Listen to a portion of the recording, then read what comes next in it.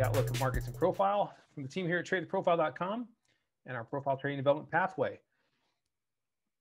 This is for the week of July 11th, 2021. As always, be mindful of the risk as you participate in markets, knowing that one of the very few things that you can control is yourself, how you apply risk, and where you apply that risk. Be mindful of that as you approach each day. Now, as is often the case, we begin with a calendar, just to look and see if there are any potential catalysts to pay attention to as we come to the week. This last week, we were looking around at FOMC minutes. That was kind of a dud. Not a lot moving there. That explains some of the ramp later in the week. This upcoming week, we've got a 10-year note auction. That's something to eyeball on Monday. And then we've got a bunch of Chinese data that's going to roll out Wednesday into Thursday. Thursday specifically, we've got a number of jobless claims, manufacturing index, all hitting at that 8:30 Eastern to be mindful of. And then we got retail sales as well. Always mark those references if you're trading US equities. The bigger story this week is going to be earnings. We have bank earnings that are going to start this week. And with respect to earnings, I want to look at this chart, which is just the sectors overlaid on top of the SPY to get a sense over the last quarter who has been driving this market. And we've got real estate, we've got healthcare, energy, tech, obviously, have been the leading growing sectors. All the others are below that. Financials are essentially the leader of the laggards. And that will be something that we'll watch and see as the earnings come out in the banks this coming week. VIX term structure looks similar to Treasury structure as well. There's different durations of VIX, just like there's different durations of bonds, notes, and so forth. And we look at the shape of this curve to get an idea of how the auction is pricing in specifically risk. And from the beginning of the year, we've been in a move to complacency mode. So when you see these expirations get wider, that's a measurement of complacency. As they're widening and fanning out, you get higher equity prices. When they get too wide, then they come back and we get a little bit of a liquidation event. As you'll see when we look at the S&P this later here, the liquidation event that we had was more to do with the complacency in the auction than just about anything else. As we look at the VIX futures here, we see also a spike in the VIX futures in the middle of the week, but really right back to this key high volume node before rolling over towards the end of the week and closing near the weekly lows. As we look at the US dollar as another inside metric to see kind of where things have been and where they are, it was a rotational balancing week. We're still inside the highs of the year, well above the most traded price for the year, and holding the spike that started on FOMC. So that is staying there. The only thing that you have to think about with the higher dollar, we mentioned this last week, is that higher dollar will ultimately impact multinational earnings. So your Apples, Amazons, Microsoft, Googles, and so forth, it could impact that. Look for that potentially when they start talking about their earnings calls. Okay, let's look at the S&P, and it was another strong week out of an area of balance. We had several weeks of balance, and now we're breaking out of that.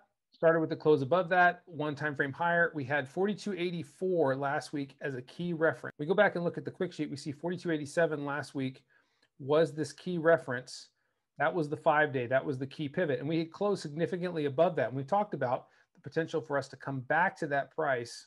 A couple ways to think about those references, especially if it's lower and you close on the high. If you move higher in the week, you look for that to be a target later. If you don't really make higher and you move lower, that's a place to buy. That was an effective place to buy this week that ultimately led you to push towards the close on the highs. Now, we closed on the highs, and that had more to do with the fact that as any risk associated with FOMC minutes was taken out of the market, then what ends up happening is that the dealers who had short contracts to offset risk, if we broke specifically below 42.84, they no longer need that short exposure, and so they buy back. That's why we started to gap higher into the week. When we go look at the shorter time frame chart, when we look inside the profile, as it were, we can see that today's profile actually doesn't start until up here. We started with a little bit of a gap rules in play. The move started overnight above a key high volume node and just kept rolling.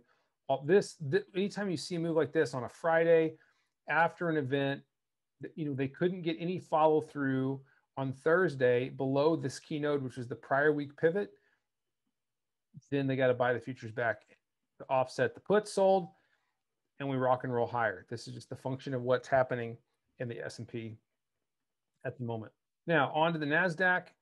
Similar story of just one time framing every week higher, one time framing every week higher. Now, when we closed last week, we talked about this key node that was a reference for us. We'll go look at that specifically on the profile. We had 550 as a key reference.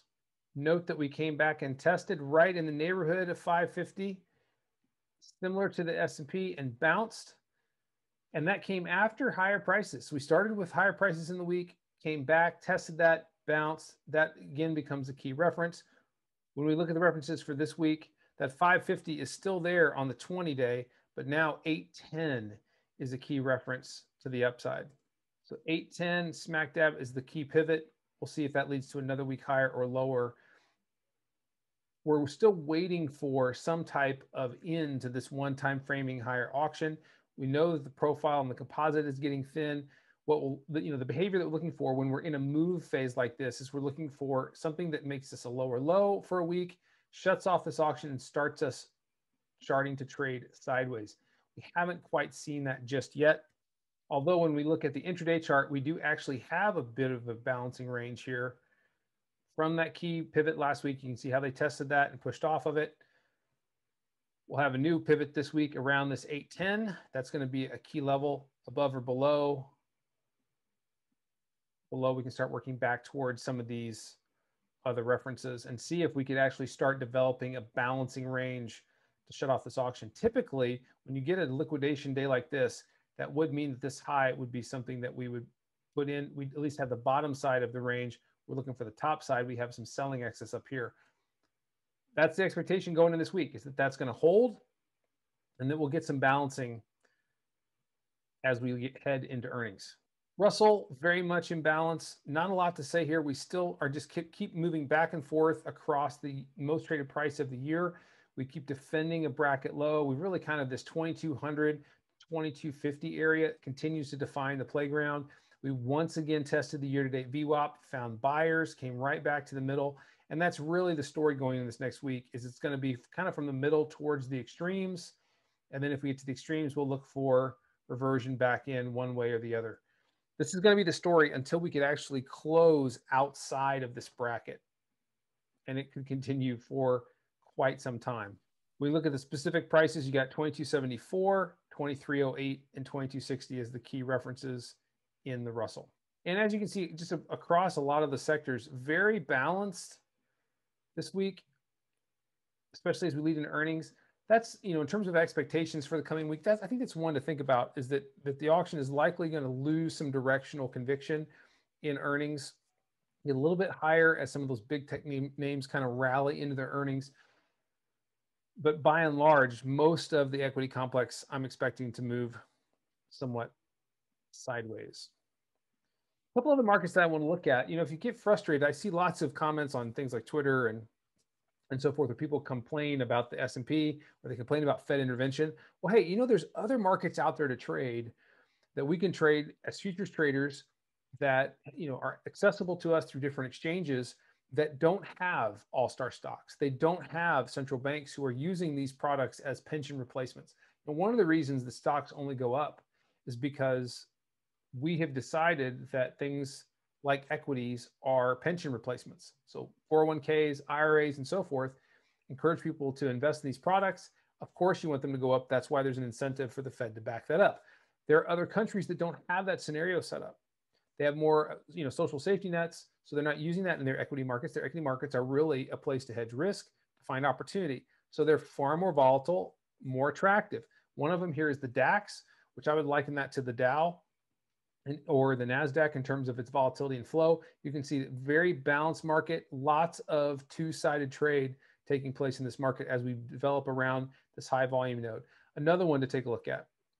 On the SGX, the Singapore Exchange, is the Chinese A50. This one also trades like the NASDAQ, approaching its yearly lows. Lots of good volatility. If you like the short side, this is an index that you can trade. Gives you an index type exposure, but gives you some good two-sided trade. Another one out there is the Nifty in India, also about 5 weeks of balance, looking for some type of larger move out of here to the upside. You can measure 945 to 504, so you're looking at about a 400-point move that's coming one way or the other. To the downside, if we get into this low volume node, then that starts moving the Nifty back this way. From the upside, if you look at 5/8, we're looking for 16,200 to the upside. Okay, lots of great opportunity if you want two-side trade in these other index products. Now back to products that we typically talk about. The next one is the treasuries, and they closed in balance with the 5-day, put in new selling excess after they challenged this prior selling excess at this high volume node. Now, note as we pull this out, that we came back and have tested the top of this prior high volume node. That's going to be a key reference to see if that holds and allows them to push higher up towards the next node, or do they break below that? If they do, we can lean against this excess and look for the rotations back again towards the most traded node of the year. So good opportunity there in the bonds, especially if they can break below Friday's low. Look for an opportunity for at least short-term rallies, and then get your risk on to go to the downside. Gold is still maintaining a somewhat bullish posture and equal to the 5-day, which is at 1806, 1778 to the downside. When we go look at the chart here, so here's that 1776. Again, we talked about this last week, how they pushed below and came back and closed here. And if they get above that, then that's let's go. And that's what we got early in the week. They sustained above that. That's now the key defense. I like gold to keep moving higher. Next target is even into this week is up towards the 1844 area, especially if they can hold above 1806. That'll be the key pivot. Okay, now we're on to crude. Crude continues in a larger trend. So we can see this large trend that we're in here as we move higher. However, also note the key composite node right here. We got this key composite node at 73.54 that we've been trading back and forth across this week. Crude is putting in a top. It is balancing. So after the move that we had, we're now in a balancing environment. What does that mean? That means as we approach the highs, mean reversion trades will work. As we approach the lows, mean reversion trades we're looking to work. Got to defend this excess. So if they break this to the downside, you got to be mindful, because that can open the door back to these high vol nodes. But if we move down here and reject back in, that's an opportunity. Look at the key references: 74.56, 73.37. Those key references, pivots for the week. You can see we closed right on the 5-day essentially, but within one ATR of the 20-day. So we're basically in balance reference. Could be choppy in the middle, get outside the edges and look to fade back. If I was looking for something to hold, I like the opportunity if I can get up here towards 76.98, looking for shorts that would first target back to the mean reversion and maybe slip and get going. So watch for those early rallies this week for some potential opportunity to get in. Good selling excess this last week. Engulfing week opens the downside, but let's see if we can get some higher prices first, shall we? We do have one other thing about crude this week, was we do have micro crude futures about to come out. They're a tenth the size, just like all the other micro products. This is going to make crude a far more attractive vehicle for a lot of traders, and one that we will talk increasingly about with our team. Soybeans, continuing with our theme this last week, that we have a bottom, good buying excess. Now, notice the gap down in the inside week this last week. A lot of volatility. That's pretty typical for this time of year in grains. So it's kind of, the grains are kind of like the weather. If you don't like the weather or don't like the price, just wait 5 minutes, it'll change. Inside week, but still above last week's low, below last week's high, balancing, looking for beans to break one way or the other, either for a retest of these lows or a push up here to 1420.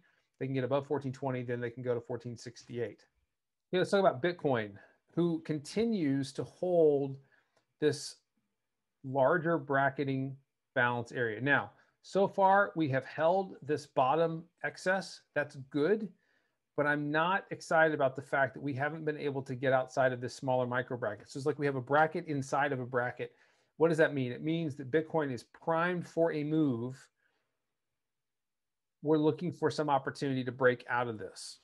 So I'm, if I can get above 37,200, that's a spot that I'd look. I actually want to see more buying coming in, given from where we've come. So all these sellers back here are still in control. They were reassessed here. We don't have anything like that to the buy side, although we do have this buying excess. So looking for follow through buyers to push out of here and challenge the top of this bracket. Going to be watching very carefully this opening range into the next week. Some key references to watch: 34,760, 34,200. That's the spot. We want to be above that area, about 500 points wide in Bitcoin in the coming week. Close right below that. We want to see it get above that and hold on any ads. Again, that's going to likely keep you early in the trade. So you use a really tight risk. We want to see some momentum and tempo pushing away from here. Again, unfortunately, at this point, the only target that we have higher is really the top of this prior bracket. We need to get above 42,000 before we can start thinking about higher prices beyond that. Okay, that's it for futures, a couple equities, and then we'll wrap up here. We were talking about Apple last week looking to make all-time highs. They got them done on the close of the week. Apple is super strong. After they came back to the yearly open, one time framing higher, challenged this low volume node, paused right here at this high volume node as expected, closed above that. Now, in terms of expectations, next is watch for them to potentially balance and fail just for a little bit around this high. That can help the equities balance as well. But we still have we have a couple weeks out before Apple reports earnings. They're going to be moving to the upside anticipation with that most likely, but there's a lot of poor structure here. On Apple, if you get any attractive quick flushes, they're likely something to buy leading into that earnings. Last week, we highlighted this inside week in Tesla, looking for moves. They opened, pushed above that, and then quickly came back below that. That told you, no dice. Look where they ran. They ran all the way back to this high volume node and bounced. Okay, that held. Now we've got 660. That's the pivot. We get above that. Then we were looking for 691. So $30 opportunity there of 60.91. Then we get back to 721 and on to the races. So watch that. If we can't hold 660, if we really can't hold 620, then we open to retest the yearly lows. My poor buddy Baba, struggling like a lot of other Chinese stocks. Last week we talked about this 226, wanted to see higher prices. We wanted to see a push higher, test, and then roll. Instead, they just immediately sold off. So no opportunity to add or buy. And we're back to the spot. We need to get back above 212 before I'd be interested. So we'll have to see. It's possible they can come test and roll back over. If they can get above this, then I like it for a move back to 226. And last but not least, FCX. Also inside week, this last week, we were looking for new weekly highs. Again, same scenario for a push higher. They also sold off, but note how they closed the week. Okay, we put in some really good weekly buying excess, but I need to see them back above 37.59. Thinking about 37.59, then I can lean on this buying excess to look for a push towards 41.42. Okay, so let's see how they can do. If they can follow on the strength in the gap on Friday for a push higher. I do like this buying excess. Overall for the year, that still represents a higher low. However, it's a lower low than we had a couple weeks ago. So a little, not quite as tasty as we've had before. That's why I want to see more buying coming in before I want to dip my toes in. This week in our profile trading development pathway, our team's going to look at using profile statistics to set reasonable auction expectations. This is the focus of Module 9. This was something that really unlocked a lot for me, was to think in terms of measurable auction statistics. When you're first figuring out trading, you're coming to the market and every day seems like it has the same opportunity. And the reality is that they don't. Sometimes a lot of the move happens overnight. Sometimes based on the prior day, based on what's measured, you can set reasonable expectations. There aren't guarantees, but they're reasonable expectations. And that really helped me contextualize every day to see where the opportunity was or wasn't. I often hear traders talking about looking towards, emotional development, psychological development. This really helped my psychology was just having reasonable expectations of the auction. Nothing's a guarantee in trading. We talk about that often, but in contrast to this idea that nothing is guaranteed, there are reasonable expectations, and reasonable expectations can help the psychological battle that a lot of traders face. So if you've never thought about your trading in terms of measuring behavioral statistics and know how to do that in a meaningful way, I invite you to join with us through our pathway. You can take a 1-week trial and spend some time with our team, join them on the live calls, and we'll show you how to apply that as part of your approach to markets. You likely are, but if you're not, be sure to be following us on Twitter at Trade with Prof, and also subscribe via YouTube. You can get our free email course, You Already Know How to Trade, which really tries to contextualize the fact that most of you know something that will help you be a better trader. It's just translating that into what am I looking at when I think about a tradable auction. As mentioned before, you can start with a free week of our group pathway, and you'll get to see one of our 16 modules, which includes 6 hours of video sessions, daily plans, trade ideas, an anchor trade, a setup that you can use day in and day out that has edge, looking how to put all this in context, interacting with the team. If you want to just jump right into our pathway, you can always do that via our video on demand pathway and get access to all 16 modules all at once in a video on demand format, as well as spend a month with our team in this environment. If you need help or have questions, you can always reach out to us at team@tradingprofile.com or call and text us at this number. That's it for our weekly outlook for the week of July 11th, 2021. Again, earnings coming up. Seasonality starting to favor sideways trade. We're seeing some increased volatility. Be nimble. We're still in summer trade, but there's a great opportunity out there if you've got some defined risk and you know that prices to be paying attention to, knowing that not every price is actionable or as relevant to the auction, which we hope we've demonstrated in this call. Everybody have a great weekend. We'll talk to you next week. Until then, trade well.